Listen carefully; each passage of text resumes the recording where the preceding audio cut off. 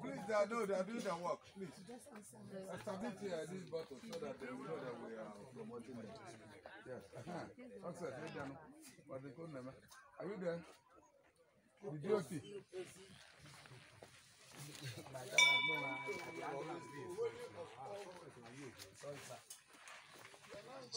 Badana, go down.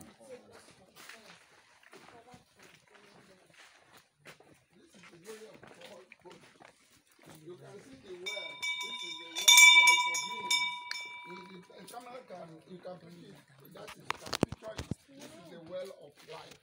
What we do, be careful. You see that it bubbles down. There is a bubble that is have connection. Keep your camera go there, phone go there. So now, hold your phone very well. Oh yeah, so now you can see Blessed Virgin Mary. So that's why I said this temple welcome all religion. You can see the covenant box. The Israel has lost their own, but today, this is the New Jerusalem. We can find one today.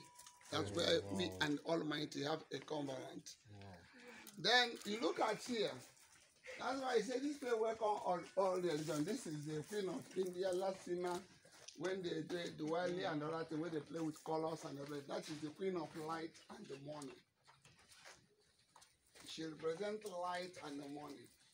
There's an old because the old woman who taught me mysticism is from India. The old woman said, "This is only what is going to give it to me," and I meditate on it, and it has helped me a lot. So the Almighty is one. The Indians believe that Vishnu is Godhead. They believe that woman is God. But in this world, Roman Empire, they believe God, the father is a man. Have a son, you got a son, and again, the son begot the Holy Spirit.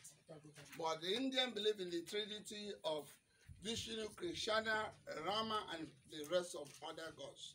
So we accepted them all. This is why this is the citadel of religion.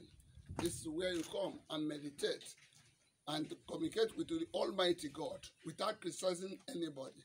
Now we go to Igbo tradition. Let's go. Wow. Everything, like in Catholic, they have Mary, they have Sacred Heart of Jesus, they have all this. The Igbo have the same thing. They have their forefathers being carved and stored in a room where they will go and meditate.